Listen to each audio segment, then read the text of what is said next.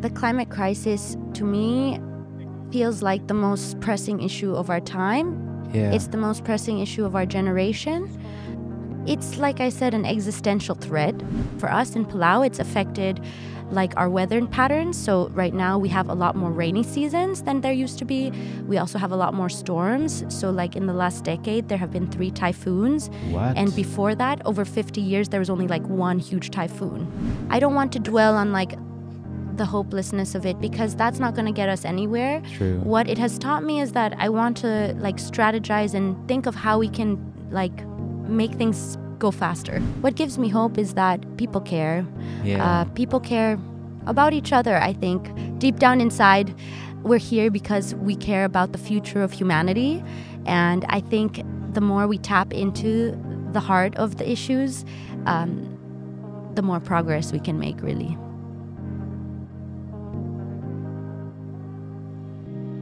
Hello, welcome to Earth Talk, the podcast for people and the planet. A space where we talk about global challenges from different perspectives, whilst we try to focus on solutions and reasons to be hopeful in times like these. I'm Holldack, and thank you for tuning in. Hello, welcome to today's episode. Today our dear guest is Ivory. She's a youth climate negotiator from the islands of Palau. So thank you so much for taking your time being here. And first, how are you?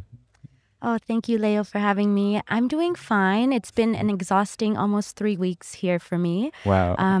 I came to Egypt with my delegation from the islands of Palau to do our coordination meetings the first week, and then COP began, and now we're in the second week of COP, but in total it's going to have been 3 weeks for us, very long time. So a little worn out today, but hopeful that things will be closed off in the next day or two, hopefully. I get it. So you already mentioned some things which I will soon dive into, but just for the people who are right now listening and maybe they don't know you, do you mind to introduce yourself a little bit and also where you're from? Yeah, definitely. So I'm Ivory, and I'm from the islands of Palau. For those of you who don't know, Palau is in the Western Pacific Ocean, north of Indonesia and east of the Philippines. Yeah. So the Pacific is a big place, but we're one of the countries there. We are a country, a young country at that. We're 28 years old. Wow. So about our age, which is really funny. Just 1 year older than me. Yeah. But we've been like peoples for almost 3,000 years. Yeah. And we were under German colonization for a while, and then Japanese, and then also we were under the U.S. trusteeship after World War II until we gained our independence fully. Wow, I didn't know that, to be quite serious. And this is already man, I just need to say sorry that me as a German, I actually don't know about that fact. This is really not good. Oh, no worries. But it's good. Yeah. This is a space for learning. So thank you for sharing that. So maybe for the people right now also listening, they don't know how Palau looks like. They don't know how it feels. How does it taste? I don't know how does it smell. So maybe you can just give us a small introduction, how your home, how your home is. Yes, for sure. So it's they say an archipelago of islands. So we have 300 islands. Wow. We're home to this world-famous UNESCO heritage site, which they call rock islands. So a rock island is pretty much like a huge piece of limestone volcanic rock that comes up out of the ocean. And then there's a bunch of trees and vegetation that grow on this rock. Yeah. But then there's areas of land, of course, where most of us live. Most of us actually live on 3 main islands. And for example, the main island where I live is a population of about 12,000 people. Mm-hmm. But in total, in Palau, we have a population of 18,000 people. So that's so small. It's small, but we say we're a large ocean state. So we're a small island, but a large ocean state because our ocean is actually... the exclusive economic zone is the size of France. Oh, wow. So when you think of it in that context, everything is much bigger. That's true. That's true. It doesn't feel small, though, I have to say. You can drive across the main island probably within an hour, from one point to the other. And what you drive across, you see, a lot of jungle. it's humid, it's hot. I think they say like maybe 87 degrees Fahrenheit and humid, very humid. But then we have like roads that have water like on each side. So we call those roads causeways. We're not like very flat, I have to say, like compared to maybe some other beach and islands like people have in mind when they think of islands. Our geography, we have some hills, we have jungles. My favorite parts of exploring when I'm back home is the waterfalls. We have gorgeous waterfalls, but we're mostly known as a dive destination. So people come in order to see our diverse ecosystem of fish and coral reefs. Wow. Yeah. This sounds like to me seriously like a paradise. You're welcome to come anytime. Thank you. So, can you maybe just like give us like a small, maybe share like a small memory you have maybe of one beautiful thing you experienced under the water, maybe when you were diving? Yeah, for sure. Just this summer, I swam and dove with manta rays. So I would say like the manta rays were maybe like 4 or 5 feet away from me, and we were kneeling down at what they call like a feeding station. So that's where mantas, they come and they like hover across this area to get food, and then they like swim away, then they come back. So manta rays are really angelic beings, and they travel usually in groups. And it was so magical to see. I love manta rays. I also saw dolphins, not while diving, but while we were on a boat, we saw a school of dolphins, and that was also really magical. Wild dolphins, yeah. I can imagine. So somehow you made all your way from this beautiful place, like surrounded by water. Well, also we are surrounded here by water, but somehow we're like in the middle of the desert. It is like we're now in Sharm el-Sheikh in Egypt at the COP27, and you're here. So I can imagine, as this is a climate conference, that you're also involved in the work about climate somehow. Can you maybe give us like just share a little bit how the climate crisis is also affecting then your home. And also, this is I just want to add right away, this is a space for yourselves, and I just want that you feel comfortable in this space as we're talking. And I can imagine that sometimes talking about the climate crisis is difficult. So please share what you would like to share and talk about the things you want to talk about, and always navigate the way that you feel safe. Thank you for that. Yes, I would say for us in the Pacific, the climate crisis is like an existential crisis. Yeah. Because like people my age are already facing like the loss of our culture due to globalization, and this loss of culture, and then compound that with the idea of like potentially losing like your homeland. Land for us is very significant. Usually land is owned by families and clans.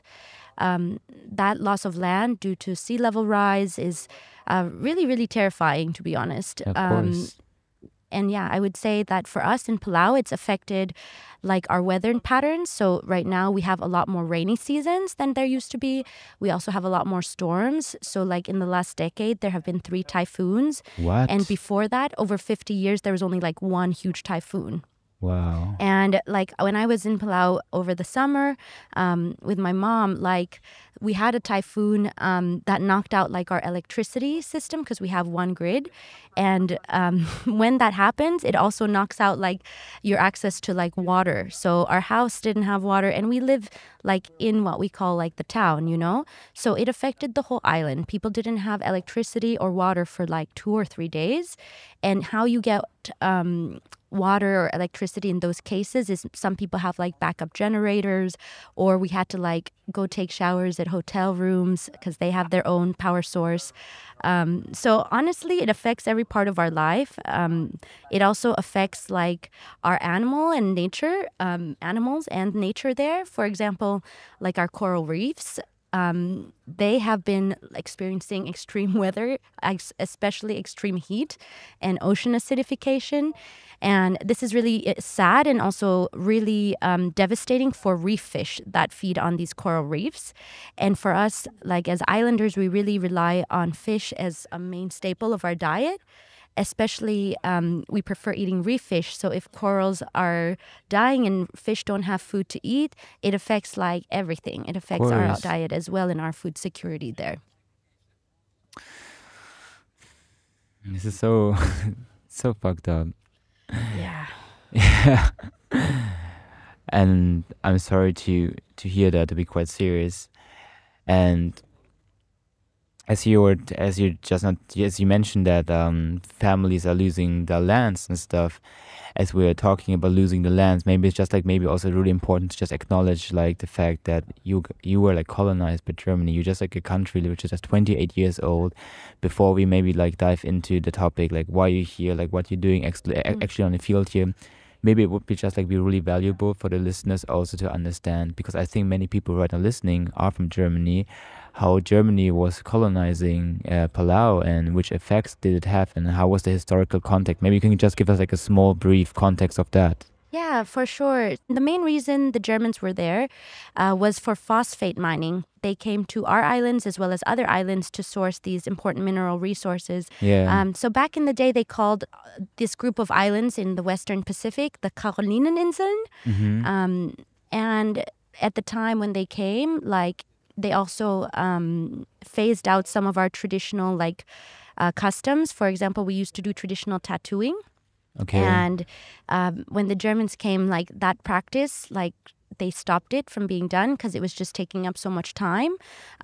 It was taking up time away from like people working to do the mining and to do other activities. And I can tell you today, there is nobody left in our country that knows how to do that kind of tattooing. Yeah. So that's one like loss of like so culture. It's such a big loss. Yeah. And those are things that are common, but you hear about it happening, I think, everywhere in other parts of the world. But yeah, with the German German occupation, it was mostly for this mining. Yeah. And then they left after World War II. The one good thing I have to say that did like happen during that time was that our culture was documented in writing. So our first like written history was actually written in German by these two anthropologists. Their last name was Kremer, so it was a man and his wife. Yeah. And it was only up until like maybe 10 years ago that we finally were able to translate their study and research from German into English so that we can understand it. Mm-hmm. And that has been helpful just so that our generation can learn like how things were being done in the early 1900s. Because like I said, some of these traditional knowledge has already been lost.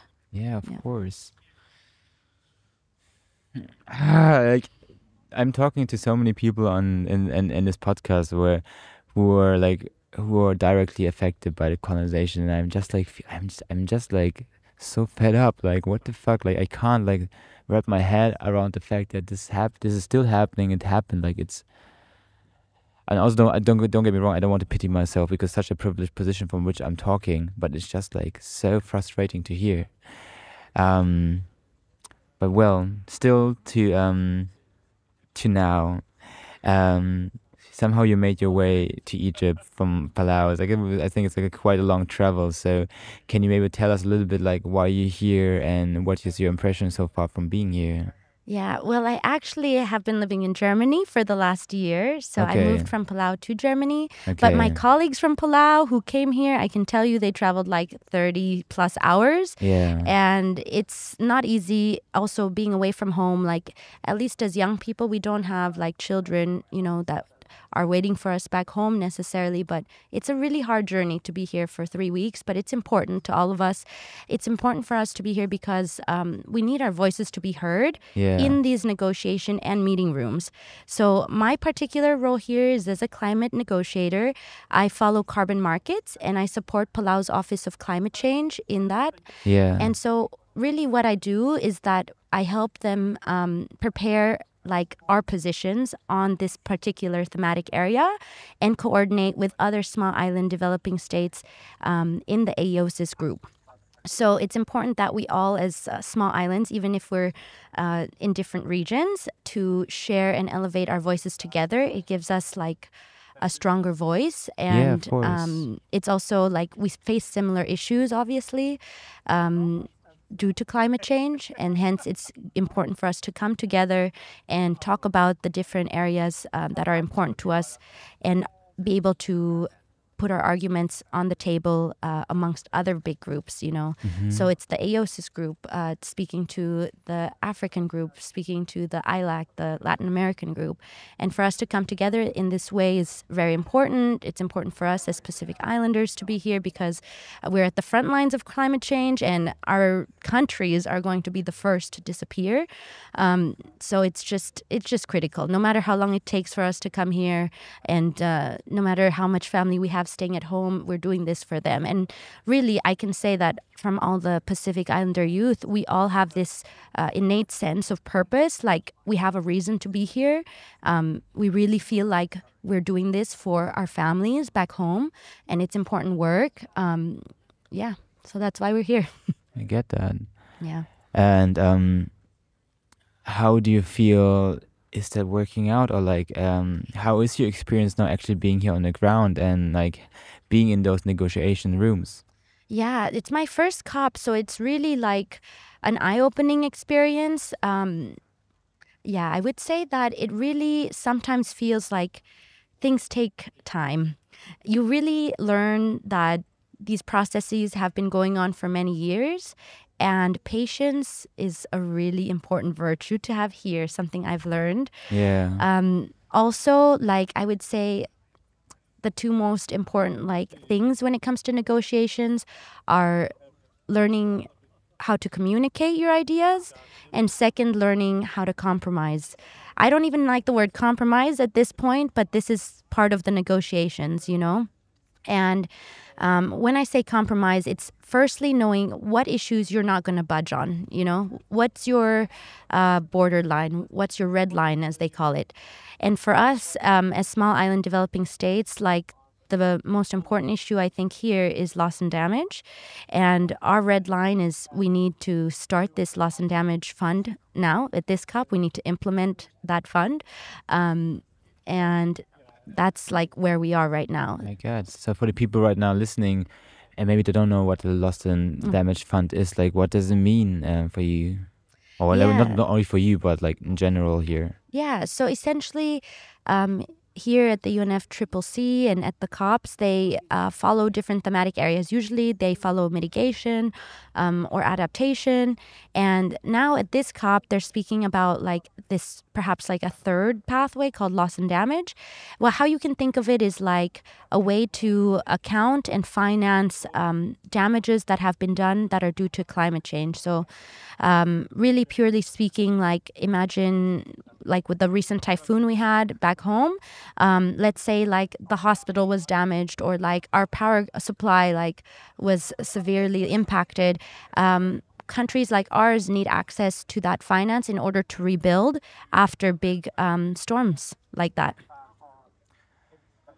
I see. And before we like maybe talk about the things you would like to wish that things would be like how the negotiation would turn out to you and to turn out for you. But as you just mentioned again, loss and damage, and also you mentioned like how the typhoon was hitting your home. We already talked about it a little bit early, but I just want to like get this like more clear. I'm a really privileged person that because my home is not right away hit by the climate crisis as badly as your home. Just that we have like a better understanding. What do you feel when you think about the word climate change or climate crisis? Like, what does it really mean to you that we really like understand like the importance and the severity that you're here? Yeah, I would say the climate crisis to me feels like the most pressing issue of our time. Yeah. It's the most pressing issue of our generation. It's, like I said, an existential threat. Like, it's us waking up every day thinking about what the future will look like. It's us, like, sometimes feeling hopeless, I think, at what the world would be in 2050. And for me personally, like, I am hopeful that things will change massively by 2030. Like, in my mind, I'm like, I'm going to keep fighting, doing this. And at 2030, I want to see how the world will be, because I really think after 2030, if things don't change, I don't know. Like, I don't know if we'll have like a good home to like live in, which I don't even want to think about, honestly. Yeah, of course not. Of course really, not. this is like the point we're at. And so I think the climate crisis is like, it's personal, it's tangible. It's the disappearance of nature, it's the disappearance of lands, it's the disappearance of homes, really, for people. And it impacts all of us. So no matter where you live, I think everybody knows, like, in some ways they're affected by it, you know. Of course. And in Germany right now, like the oil crisis, prices are so high, like, you know, and the fact that even though Germany wanted to like advance more in like renewable energies, but because like the oil prices are so high, they might have to go to coal. All that discussion is like really disheartening for us, that it seems like maybe we're going to go backwards. But I know that like the government leaders are trying to do their best, you know, and they're trying to figure out how they can continue with their climate commitments in like the most ethical way, and also not like, I guess, make the lives of their own citizens difficult. So I think what we need to do is like facilitate collaboration amongst countries. Like, there's no pointing fingers like at this stage, because that time is already past us. Like, we can't be arguing still about it. We have to be collaborating. And I think that's what the negotiations are for. They're for this spirit of collaboration. We're all working towards this like common goal.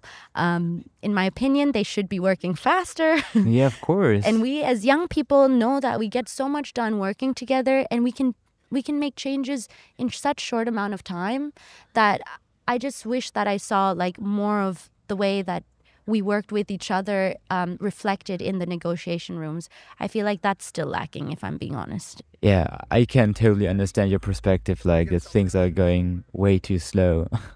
And it can be so frustrating because, you know, or I can imagine that you just know like what is on like the table and what's on the brink of being lost, and then the people just like talking so slow and blocking, and I think it can be really, really difficult. But my question would be, somehow you're still here, somehow you're still talking to me. Like, when I met you like the first time, I felt that you were like a person with a good vibe, that you were still smiling, and of course you can like cry on the inside and smile outside, but still somehow I feel that you have like some kind of a power, that you're still staying strong.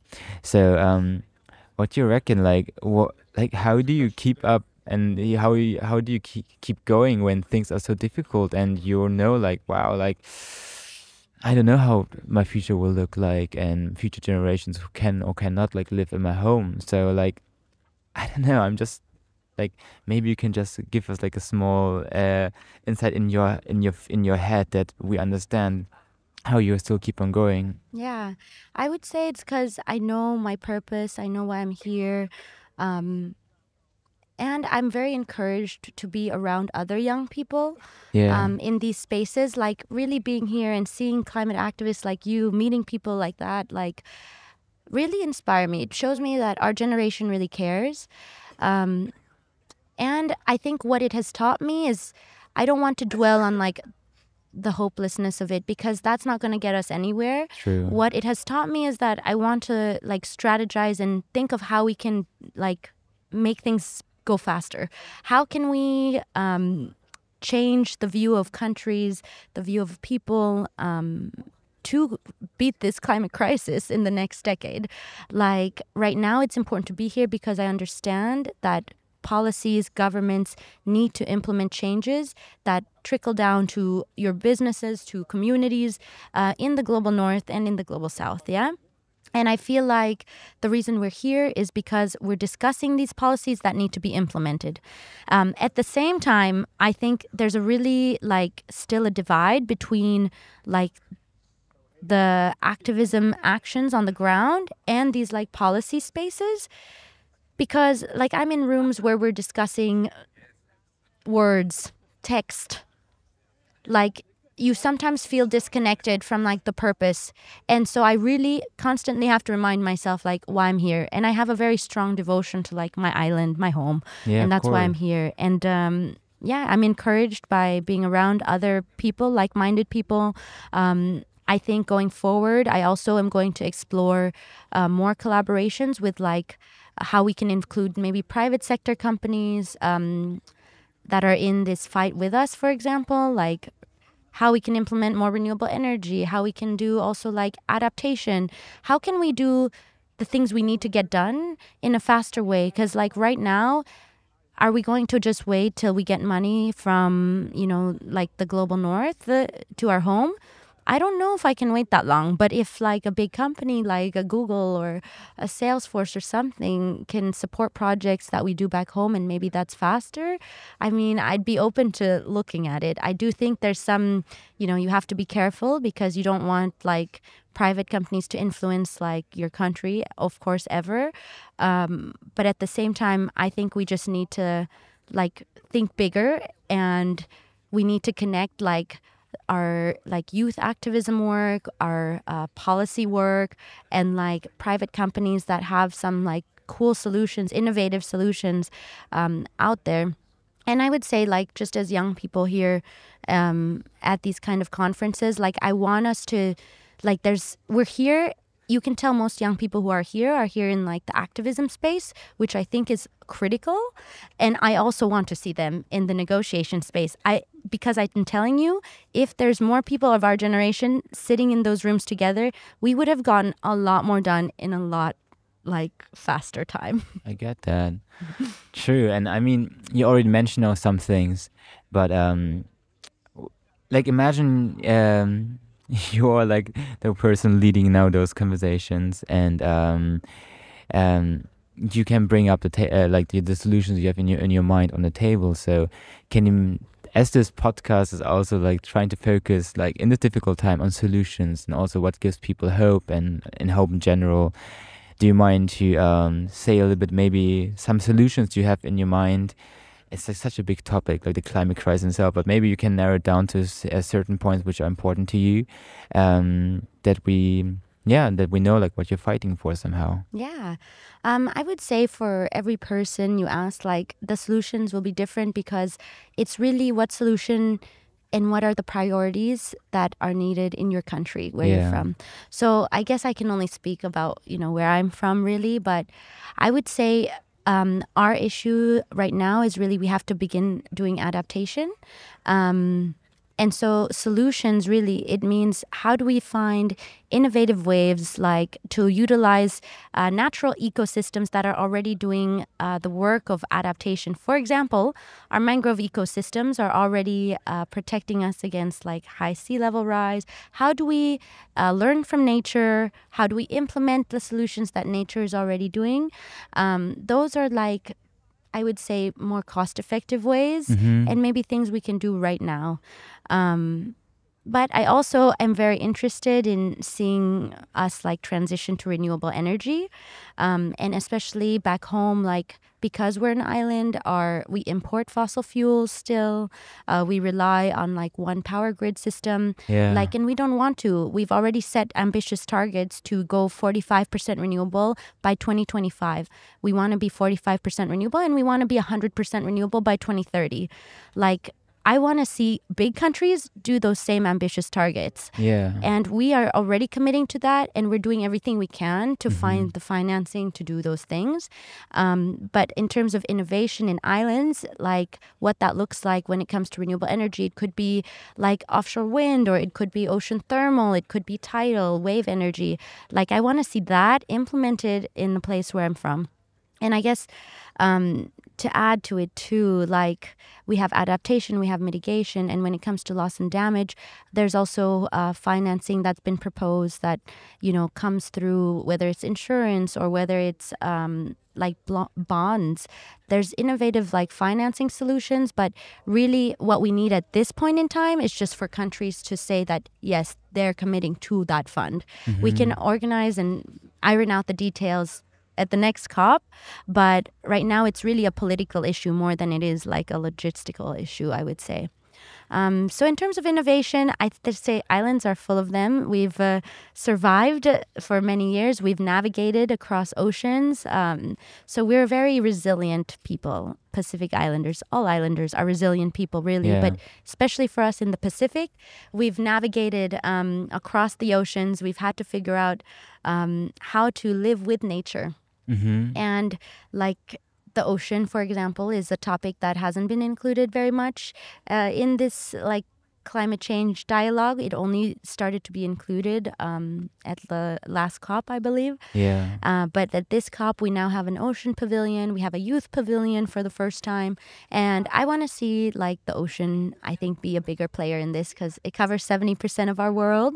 And without actually addressing how it's like a solution to the climate crisis, I think we're not going to get very far. When I say it's a solution, it's already sequestering carbon in the atmosphere. So what I mean, like, we need to protect more of those spaces. And for us in Palau, we started already protecting 80% of like our exclusive economic zone. Wow. But we really want other countries to really, if you're a coastal country, if you're an island, like really take your ocean space seriously. It's really like, it's our warrior to fight climate change. And I think I want more people to think that way. Yeah. That's really what I would say. Just that we like know how, like, in which way are oceans then so crucial? Like, I know way too less about that. Maybe you can just like give like a small introduction, not like not too long, because I know it's like we can talk forever about that. But just like in which way are oceans like so crucial in tackling the climate crisis and being a solution and a partner in this? Yeah, well, definitely like it's the life in the ocean that, and it's also the like deep sea itself that is like a carbon storage ecosystem. But like the life in the ocean that I'm referring to is largely also in coastal areas like seagrass or mangroves. They sequester like 10 times or up to 20 times more carbon than like a tropical rainforest in the Amazon. But we never really talk about it because they haven't been quantified to the same degree as like, for example, a rainforest like ecosystem. And I would say that I really want the ocean to have like a bigger importance here. And especially when we talk about climate change, because of that. It has like huge carbon sequestration potential. It's also the home to so much biodiversity, so much life. And when we talk about the ocean, I know like plastic pollution is one of the biggest issues right now. But I mean, there's so much. Like we just dump everything in the ocean and it shouldn't be that way. So true. Like in Palau, we actually say that like the land is our mother and the sea is our father. So we think of nature as very connected to us, I guess, as a peoples. I get that. As you just mentioned that, just for the people right now who are listening and they feel connected to you and they think like, hey, I want to support you somehow. What do you reckon, like, how is a good way to support your fight? And I don't know, just like in general, like, do you have like anything to say for the people right now listening if they want to support you? Yeah, I definitely would say that I would love to connect you to my Pacific Island brothers and sisters who are doing really good work, like in activism on the ground as well. Like one group is, in particular, I want to highlight is Pacific Climate Warriors. Yes. So they're continuing to elevate the voices of Pacific Islanders and our struggle against climate change. So I really, really would ask like the audience, if you want to contact me, I'll give my information to Leo after this, and definitely you can reach out. And I would say, you know, if you ever visit and you want to see firsthand what the impacts of climate change are, if you love nature, if you love the ocean, like come and see it for yourself. Come help us document those things. I think it's important, like in these kind of environments, to share our stories. And I think what's lacking right now are more videos, more books, more podcasts, more media presence to share the stories of what's going on above water and underwater to the rest of the world. Because when people see it, they can really understand it for themselves. Thank you so much. So maybe as an ending question, I would ask for myself, what gives you hope? And then after, if you want, you can share some ideas which you maybe didn't mention yet, which I didn't ask, but just maybe as for myself, like ending question, What gives you still hope in this whole world, which is like sometimes such a mess, but still, what gives you hope? Yeah, what gives me hope is in these multilateral spaces where we have to work together, where different cultures meet, different peoples travel from very far to come and discuss really important issues. What gives me hope is that people care. Yeah. People care about each other, I think. Deep down inside, we're here because we care about the future of humanity. And I think the more we tap into the heart of the issues, the more progress we can make, really. Thank you so much for the things you just shared and also what gives you hope. As I said, this is a space for yourself to express yourself. The last words are yours, so if you want to share like some last ideas or some last thoughts which we didn't touch upon, feel free to do so. And from my side, thank you so much for our conversation we shared. Thank you so much for the work you're doing, that you're still, I know, just that you're in such a difficult environment in those negotiation rooms, and that you still keep on going. I really, really have so much respect for that work, and thank you so much for being here and sharing the conversation with me. Thank you. And thank you so much for having me. It's been really a pleasure to be here. And what I would like to share, I guess, as some last words is spend time in nature, connect with the ocean. Like this week, and I tried every day, actually, while I've been here in Egypt, to go into the ocean and go snorkel, go see at least some of the life that we have here. Because you can get stuck in, just talking about text in meetings. You can get stuck at this, like, just talking about the issue, but if you don't really understand like how it's affecting the world, how it's affecting you, then you kind of lose hope. So I would say to keep hope, spend more time in nature, spend more time in the ocean, and yeah, that's about it.